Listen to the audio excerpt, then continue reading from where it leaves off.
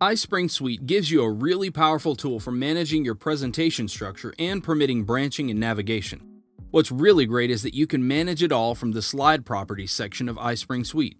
I'm going to show you how that works.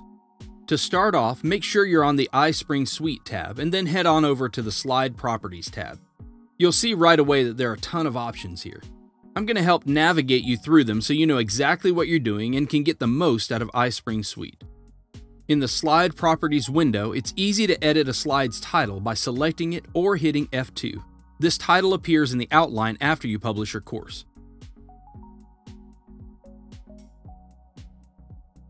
If there's a slide that should be included in the presentation file, but you don't want it to appear in the outline and play it in the output presentation, simply hide it by selecting the Hide Slide button.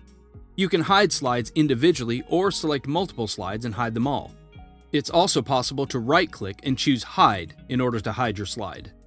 To make a slide visible again, select the slide, right-click, and uncheck Hide Slide, or even easier, just double-click on the hidden label. It's also possible to organize your slides into multiple slide levels. To promote and demote slides, use the arrows at the top, the green arrows beside each slide, or by right-clicking. Again, if you want to change the level for multiple slides, select them and use the buttons on the toolbar. Of course, you'll always have the option to change them back. When you publish, you'll see that the slides that have been labeled hidden don't show up, and you have a drop-down menu for demoted slides. Now let's look at the advanced options.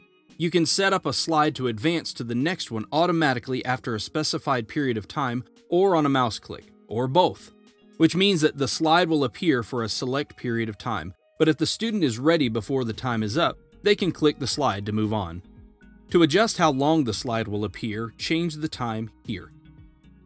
And set the slide duration in PowerPoint by going to Transitions and checking the Advanced Slide After box. The timings will be the same as in the slide properties. Now let's look at the branching options. The branching option enables you to specify a path for the user to advance through the presentation, which means that you can set the order the slides will be displayed, regardless of their position in the presentation. Here, you're given the option of what will happen when your student moves forward or backward in the tutorial. By default, the forward branching is set to take the student directly to the next slide, but you are also able to customize it to go to any specific slides or to none, which will mean that your students won't be able to move forward. I'm going to leave this at the default for now. Branching for quizzes also works in the same way. Here, depending on the outcome of the quiz, I can redirect them forward into the rest of the tutorial, close the window, or move them back into earlier slides. I'm going to set this to go back if they fail, so they can review the material. If I check out the preview, I'm brought back to the material for review. Okay, let's take a look at the player controls.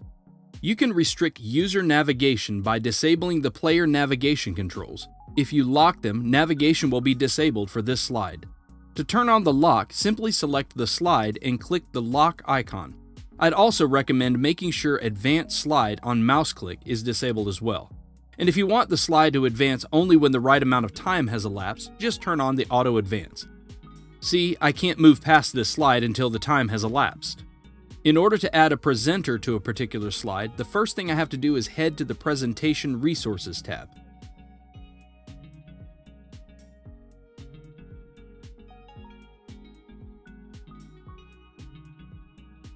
Now that I have my presenter added into the system, I'll head back to the slide properties, select the slide I want to attach the presenter to, and then head to the presenter drop-down menu to select.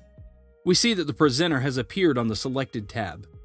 Of course, you can also add a presenter to multiple tabs at once as well.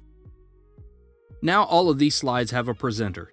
Your presenter info may appear at the top of the outline or at the bottom depending on your player settings. Now let's take a look at how I can assign different layouts to my player. Just head on across to the Layout column in Slide Properties. Simply open the drop-down menu to show your slide layout options: No Change, Full, No Sidebar, and Maximized Video. This is a nice feature because it means that different slides can have different layouts that are better suited to them. I'm going to change this slide's layout to Maximize Video. Now let's see how the next slide will look with no sidebar. In order for your video to play, you have to make sure it's turned on in the player settings.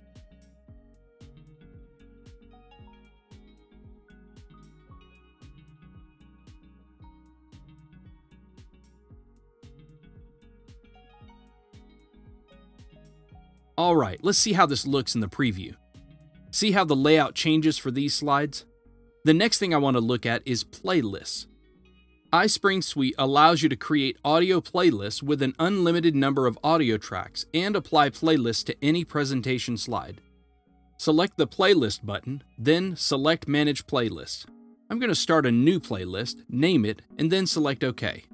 Once you've created your playlist, you're now able to add tracks, delete tracks, move them around, and here you can choose your audio volume as well as whether or not to loop the playlist.